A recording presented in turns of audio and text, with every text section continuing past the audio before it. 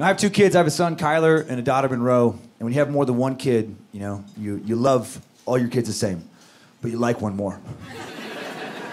And it varies from day to day, you know, depending on their behavior. When my kids were younger, I tended to prefer the company of my son, not because he was older, not because he was a boy. He was just he was a better person. He just consistently made more positive life choices. You know, I love my daughter, you know, but when she was young, she was very cruel. She was a difficult person. She was the kind of kid when she was a toddler, she'd like to come up to you, you know, just get right up close to your face and just say, I don't love you. And then when you got sad, she would like get so happy and just kind of walk off. So she'd get mad over everything. And I would try and be so nice to her. If anything, I was actually nicer to her than I was to my son in this weird, pathetic attempt to get her to be nicer to me. I'd give her over-the-top compliments and she'd still get mad at me. I'm like, Monroe, you are beautiful. You're as beautiful as a princess. I said that to her one time and she actually got like irritated and she goes, no, I'm prettier than a princess. And I just thought, you better be, because no one's gonna love you for your personality.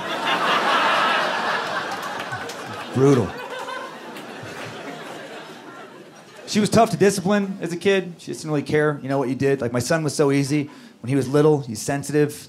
You know, you put him in the corner for timeout and he's just mad that you're upset with him. First time I put Monroe in the corner for timeout, she just stared at me and laughed. It's like, ooh, corner, so scary. What's your next move, old man? You gonna punch a baby? You got nothing. And the rare occasion that the timeout didn't work for Kyler, all you had to do next is just take his favorite toy, put it on top of the fridge, you know, and let him know he had to improve his behavior to get that toy back in his life. And that worked every time with him. First time I put Monroe's favorite toy up on top of the fridge, she just stopped caring about that toy. I don't care, leave puppy dog. I don't even like puppy dog anymore. You know, you should take baby dog, put it next to puppy dog. Maybe puppy's lonely.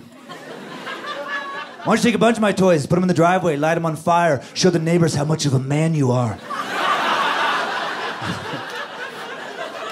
You can take all my toys. Don't you understand what's happening here yet? You're my only toy.